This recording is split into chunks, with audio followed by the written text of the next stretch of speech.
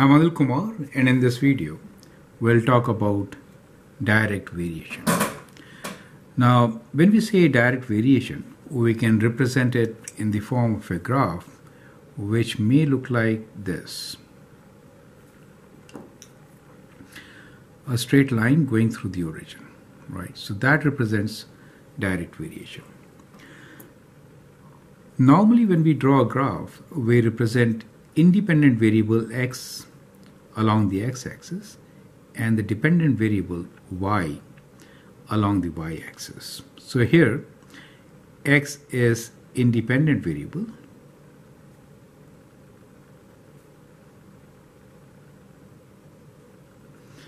and y is dependent variable. Whenever we're talking about direct variations, we say y is equal to some constant times x. That is to say that the ratio y over x is always constant, right? So that k is called constant of proportionality. This is called constant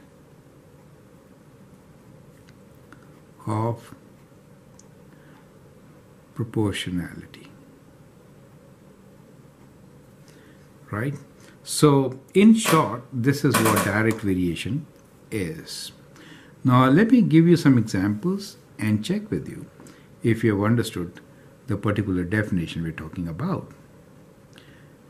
So if I give you a graph which is kind of like this,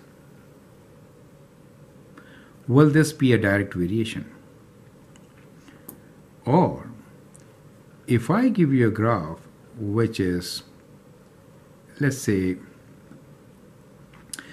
kind of like this, will that be a direct variation? Or if I give you a graph which is, let us say like this, will this be a direct variation? You can pause the video and answer the question. Now here, this is not direct. This is not direct variation. Can you tell me the reason? The reason is it is not linear. So it has to be a straight line. It has to be linear. Do you understand? That is why it is not direct. Now, the second example is again not direct variation. Can you tell me why? It is linear. It does not go through origin. That is why.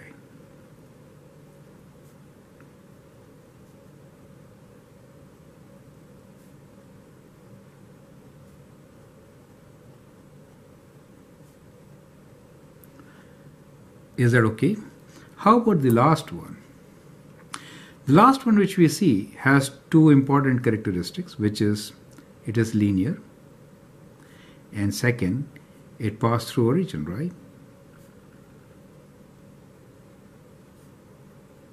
Now the question is it direct or not? The answer, which will surprise you, that it is a direct variation.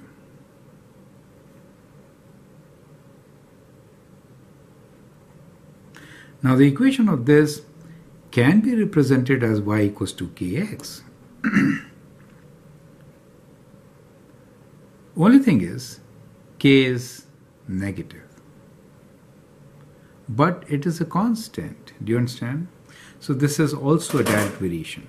So in case of a direct variation, it is important to note that it should be linear and pass through origin. It could be rising or falling. K could be negative or positive, correct? So the important point here is that k is not equal to 0, right? However, k could be anything else. K could be greater than 0 or k could be less than 0. Is it okay? So that is what it is. In direct variation, the lines could be going down as you move right or can be going up as you move right. However, they should be straight lines. So any graph which has a curved line cannot be direct variation graph, and a graph which starts from somewhere else rather than the origin, or which does not pass through origin, will not represent direct variation.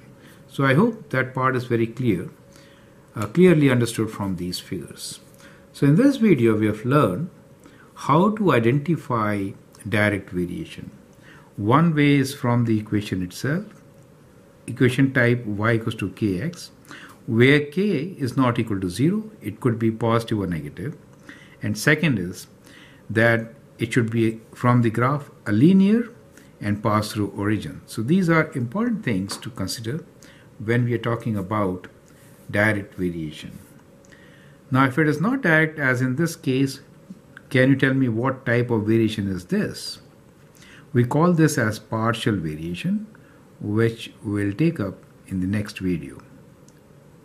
Okay, so this kind of variation which does not start with origin, or the y-intercept is not origin, is called partial variation. Is it okay?